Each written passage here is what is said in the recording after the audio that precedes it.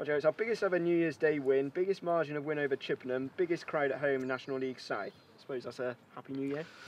Big win, I guess, huh? Yeah. Hey, listen, all the credit goes to the players. They've been so professional through the Christmas campaign. There's a team there that did things right through Christmas. It was physically that they pressed, they hurried, they swarmed around any Chippenham player in possession, and that set the tone really early in the game. And of course, the quality was it was breathtaking to watch. I thought some of the patterns, some of the movements were just superb. The system worked. People who say to me it's 5 at the back, it's not. It's 3 at the back, and we have lots of rotations, 2 at the top. And credit goes to the players. They're the ones that do it, not us. They're the ones. And tonight, that's a really good performance against the team that thought they could come here and maybe get on top of us a little bit physically. We never allowed them at any point. You mentioned to me in the pre-match interview that the big pitch could help. It certainly did. We moved them. We kept moving them. We knew that physically we were better than them. So I said if we moved the ball on this big pitch, that they wouldn't be able to cope with it, and they couldn't cope with it. They were pushing their wing backs back. Mark, fair play to him, he's changed his system at half-time and tried to block it out a little bit in the middle of the park, which worked to a certain extent for them. But that's just one of the most convincing wins I've seen or been in charge of any team on any given day. So just so proud of everyone, and proud of the football club for the attendance here today, like you say. Proud of the players, proud of all my staff for what they've given me in 2018 as well, and that starts off 2019 in the right tone. And it's a message that's gone out. I think we've gone into 5th with a game in hand on a few in the top of there as well. So what we've done now is put ourselves in a really good position to push again now in the start of the new year. So clinical and threatening going forward, particularly in that first half, and you've also got a reliable penalty taker now in Anthony Straker, big crowd and all that, and nerves never get the better of him. He's so calm. That's why he's our captain. His information he gives to others out there. He's a leader. He leads by how he plays. He sometimes gets a little bit overexcited himself, but he's learnt to control that a bit more. And like you say, he's so calm on penalty situations for us. I never ever felt that he was going to miss it. He looks so assured.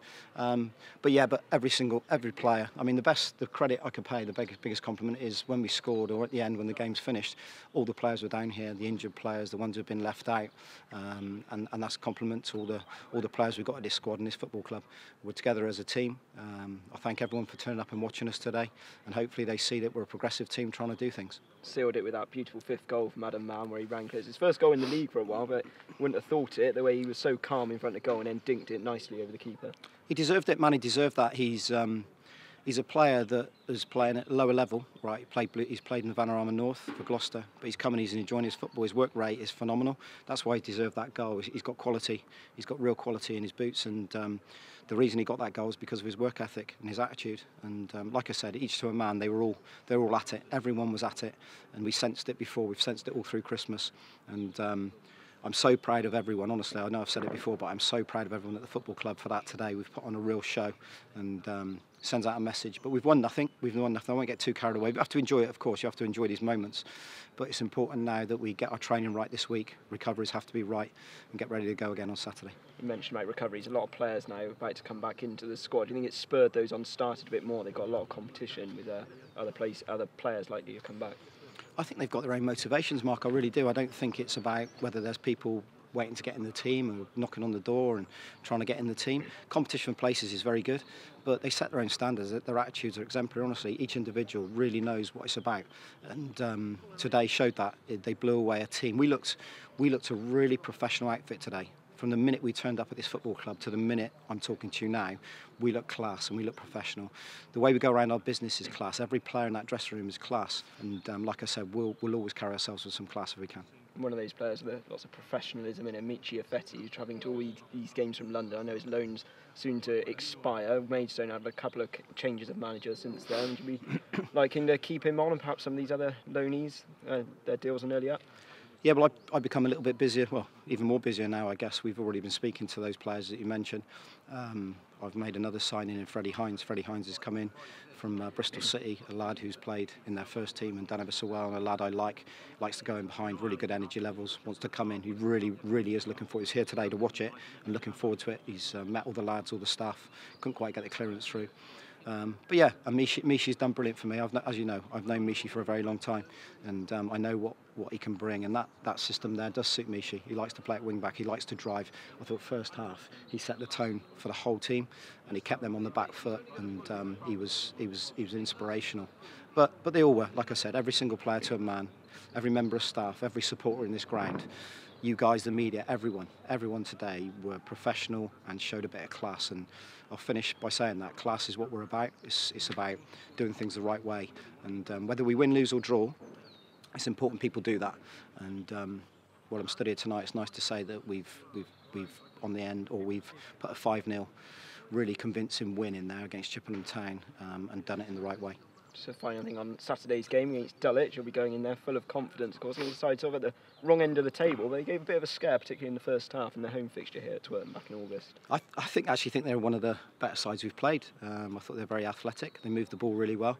I know Gavin, their manager, so I know either way he likes to do things. They're back at their home, aren't they? Gone back home. Yeah. And there'll be a big crowd in there, I think, again on Saturday. Be nice for us to take a load up again, get behind the boys. We need them to push them. And no, we'll have to be ready. You get nothing in football, nothing's given to you. And like I said, the reason why that happened there today is because everyone's done it the right way. And the boys will be ready Saturday, and let's try and get another 3 points on the board. Okay, Henry, have you got any more? Mark mentioned Dulwich. You also got Slough on the Tuesday night. It's 2 games in a week and a really good chance to re-push that playoff place, isn't it? No, it is. Yeah, it is, Henry. But they're 2 tough games. 2 games away from home. I think we're unbeaten in 7, aren't we, away from home? So that's good. Good confidence for the boys to take in as well. And at the moment, we can flip formations. We've shown now that we can play with a 3, we can play with a 4.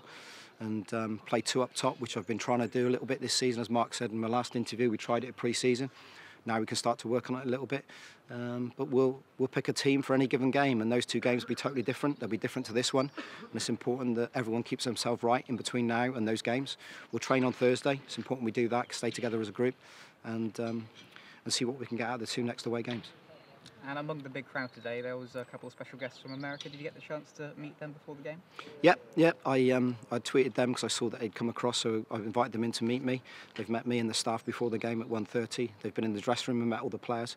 I think that's important that people recognise that as well. We're a club that don't hide what we're doing. There's a lot of clarity in the football club, whether it's from my side with the football, whether it's the business side.